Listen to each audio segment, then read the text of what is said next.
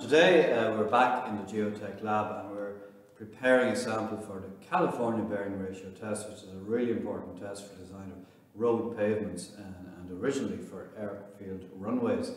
The sample we're going to test today is a granular material. Very much, this is the kind of material we'd use in a road base, for example, and we would compact on site to achieve its maximum strength.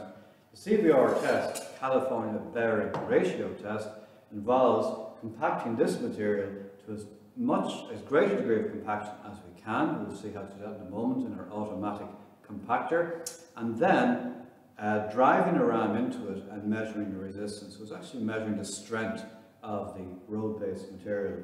The material here is clause 804 stone, which we use a lot in the construction of Irish roads, and we've removed the bigger stones because they would interfere with the ram as it does the test. So we've sieved out the bigger stones. What are we going to do with this material here? Well, we're going to, in a moment, put it in a mould, CBR mould. It's very, very heavy, big heavy base on it. This is a standard CBR mould. I've already weighed this, and you'll need the weight of the mould so you can calculate the density of the compacted soil. And from my notes, the weight of the mould in the empty condition, and this is M1 in your handout, is 8,940 grams. That's 8940, the empty weight of the mould, M1. Now, before we add too much the material to the mould, we have to add up some water. So we know from the Proctor test that we did last year that the soil, the road-based material, the aggregate, will compact best at the optimum moisture content. So we'll be adding water to bring it close to the optimum moisture content so we can get the maximum strength from the compactive effort in the laboratory. So I'm going to add some water with a big sample here. I don't think we'll need all of it.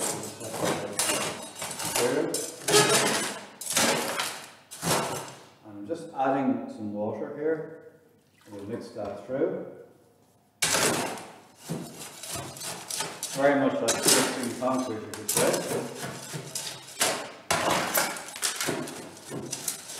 Once I keep going, I need a bit more mixing.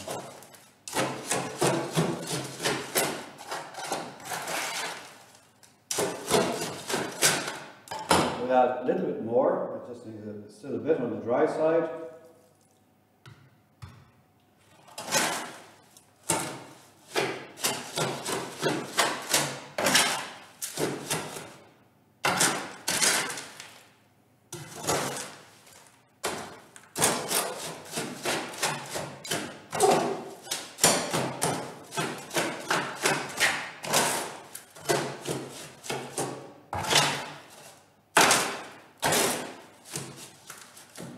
Just adding some more dry material there. This particular sample possibly I let it get a little bit too wet.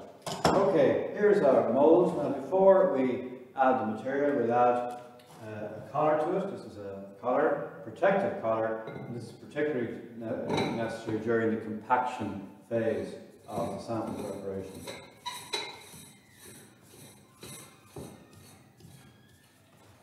And it's just important when you're doing tests, don't weigh it with the collar on when you're weighing the mould. The collar is just temporary. Okay, now to prevent making too much of a mess, I'm just going to move the mould into the tray. It's a heavy mould. And I'm going to fill the mould in 3 layers. This is the first of 3 layers. And the idea is to have it compacted to about 1/3 of its height after the compaction. And when we have it ready, when we have it at 1/3 of its height, we'll we'll add in a second and then a 3rd layer of soil and compact it right up to the top of the mould. So I'm watching the level inside the mould here.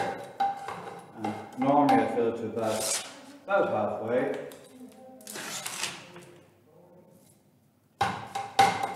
Loose material. So there we go, that's ready to put into the compactor. So just to show you, that's the loose material in the mould.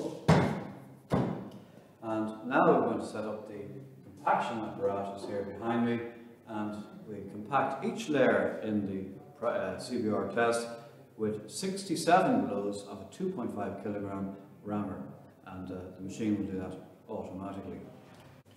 Okay, this is our automatic compaction machine. We set the blows here for 67 blows, and inside here we have the rammer, which can be raised and lowered and dropped, as it were, to compact the soil. I'll just check that we have the power on.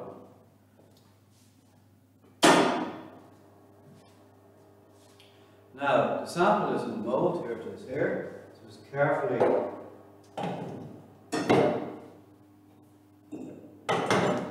it's secured at the base here by two lugs on either side, and the collar protects the edge of the sample, the edge of the mould rather, from the impact from the compactor.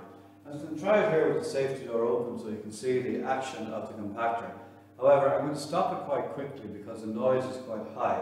I just want to give you an idea of what is happening. Here we go, press the green button.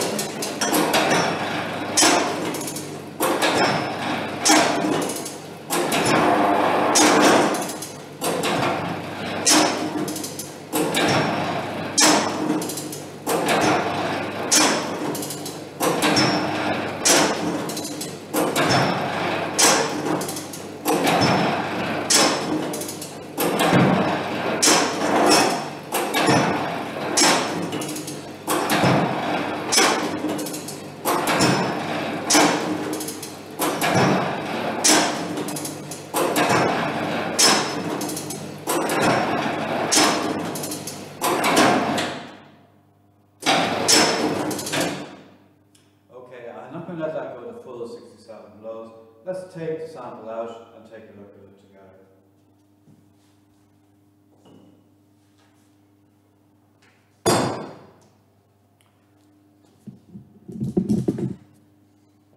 So now what I've done is I have compacted the first layer with 67 blows, and I don't know if you can see it there, but it's pretty well compacted inside in the mould.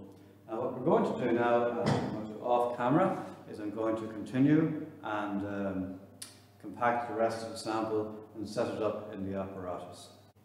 Okay, now we've set up our sample. This is it here in the CBR mould, and I hope you can see it clearly. We've compacted the soil in the mould in 3 layers, 67 blows per layer in the automatic compactor, and we've now set it up in a California bearing ratio test frame.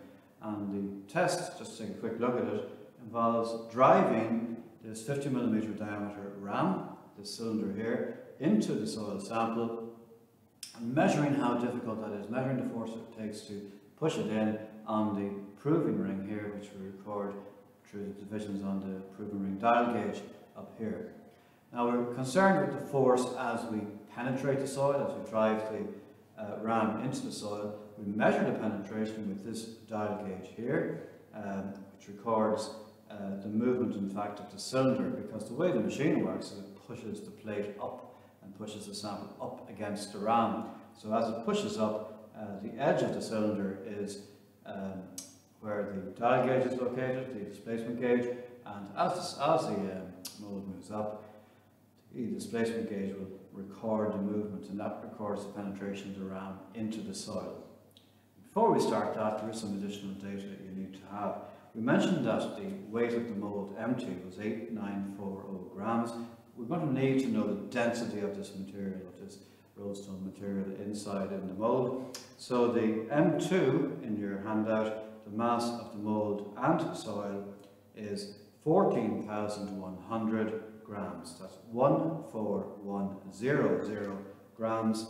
And if you turn to the page in your notes there with the bulk density determination, you'll see the volume of the mould is 2,305 cubic centimeters, and you can use that information to calculate the bulk density or weight density, or the bulk density rather, just in megagrams per cubic meter of the soil that we're testing.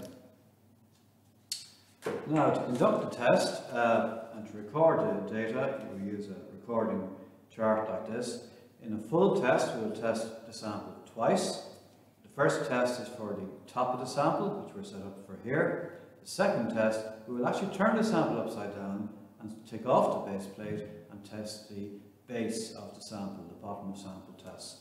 So in your handout we have a data sheet for recording the top of the sample, and we also have a data sheet over the page for recording the bottom of the sample test. So it's two tests. Oops.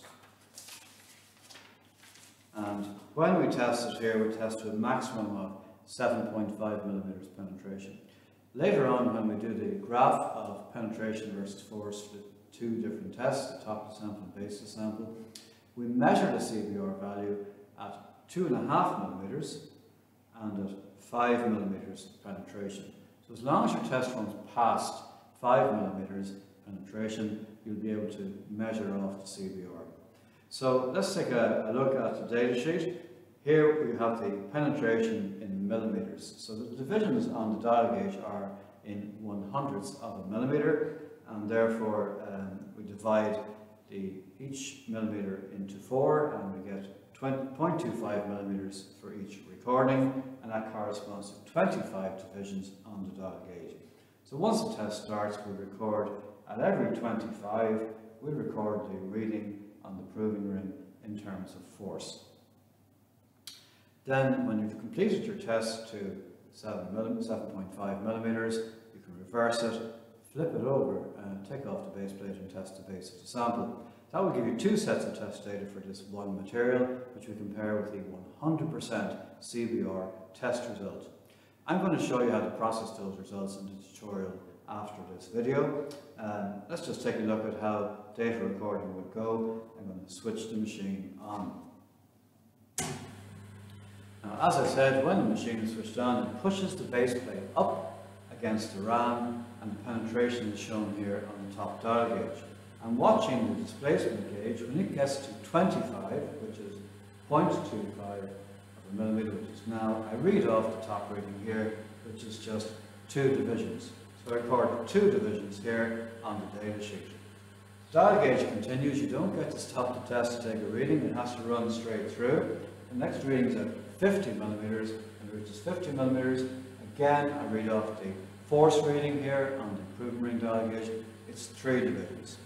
And repeat that at 75 divisions penetration, and then again at 100, 125, and gradually record the proving ring readings for all of the different values of penetration which I need to complete, get a full data set on this top of sample test. So just coming up there to 100, and the reading has just gone to 4 divisions. So I'm going to provide you with this data. Just turn that off there.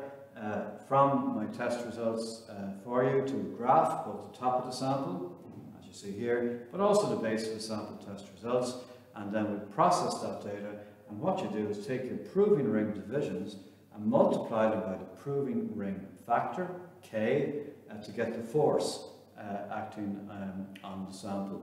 And the proving ring factor, K, is given on the 2 pages back. Here it is here. Its point K is 0.0234 kilonewtons for each division. So we can multiply the number of divisions by 0.0234. That will give us the force reading here for our data sheet, and then we can graph that force on the graph provided here on the next page. So that's the task I want you to do. Your immediate next task is to follow this video with the tutorial, and I'll show you how to process the results, produce a CBR graph, interpret the graph to obtain CBR values, and that will enable you to complete your test report for the California bearing ratio test.